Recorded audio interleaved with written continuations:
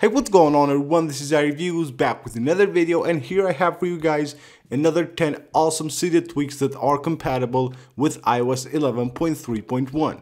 The first tweak is called Aerial, and it allows us to basically colorize any item of the status bar. So for example, the battery indicator or the clock or the Wi-Fi indicator, anything you want, you can colorize them to any color that you like. Just go to the settings of this tweak. From here, enable it on the springboard, and here have all the items of the status bar. All you need to do is just go to one of them. You can see it right there, and just change it to any color that you want. You can see it applies immediately right there on the status bar. Of course, if something doesn't take effect, just go ahead and respring your device. ChargeMode is a tweak that will bring you this really awesome charging screen right here. When you plug your device to charge, you can see this looks pretty cool. You have these dots right here that indicate the percentage of your battery, and you will also have the current time right there. So they look pretty cool. You can see really awesome. The second you plug in your device, it will show you this. Of course, you can tap there,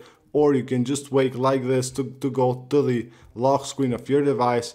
Just tap anywhere and it will show you the lock screen. To install the tweak, you will need a repo, which of course you will find in the description.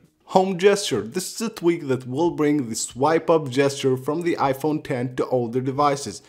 On the iPhone X, you swipe like this to go home, and you swipe higher like this to go to the app switcher. This is really useful, especially if you have a second device, which is an iPhone X, and you're used to using it with that gesture. Then you will just appreciate it having it here on an older device and using that same gesture as the iPhone X. Battery status bar is pretty awesome. It will show you a battery indicator on the status bar. You see that green line right there, so that will move, of course, based on the percentage of battery that you have left on your device. Here are the settings of this tweak, so you can enable it right here with this button. You can set the bar height right here, and you can also set the bar color right here. So you can see, you can set empty color, set full color, and also you have here the static color, which you can set to whatever color you like. Mitsuhaxi 11. This tweak will bring this awesome animation to the music app, also to Spotify and SoundCloud. It really looks amazing.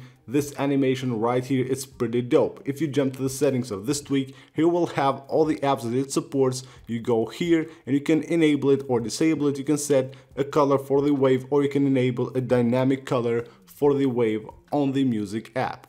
VideoPlayerRotatable. This is pretty awesome, very useful as well. So if you're playing a video on the default video player of iOS, you can see I have the orientation lock right there, but the second I start playing the video, the orientation lock will be gone, so I can play the video on landscape mode as well. So you can see once I'm out of the video, the orientation lock will turn on again. One more time is a pretty useful tweak. It allows us to have two different clocks on the status bar. You can see right there I have two different clocks, two different times, so you enable it right here. Then you set here the time difference between the first and the second clock. Just set it here in hours, and here you have the minutes where you can change the time difference. It's pretty awesome, so just change that and then just go ahead and respring your device and you're good to go. You will have two different times on the status bar. Prediction shortcuts will replace the predictive text right here with these very useful shortcuts. So you can see the text right there. I can tap here and it will select that text. So now I have copy, cut, and paste, so I can use them from here. You can see as easy as that. Now I place the cursor right there, click paste. It's as easy as that, very convenient. Of course, if you start typing something, it will show you the predictive text right here, but if there's nothing, if it's just like this, it will show you these very useful shortcuts. ShiftCycle is a pretty old but very useful tweak. You see that text right there. All I have to do is select it, then if I tap the shift button, you can see it will turn it all in uppercase mode. Or if I tap here, it will just turn the first letter on uppercase, the lowercase on the others. Tap once more here, you can see all lowercase, so you can change the format of the word, the uppercase and lowercase, all that simply by tapping the shift key. Monthly icon is a pretty neat one in my opinion. What it does is that it will replace the calendar name right here with the name of the current month. So this is really awesome. You can see there July 9th, Monday. So it will replace the name of the calendar with the current month. So that is it for this video, guys. I hope you guys enjoyed it. Go ahead and leave a like on this video and subscribe for more videos like this. And I will see you guys on the next one.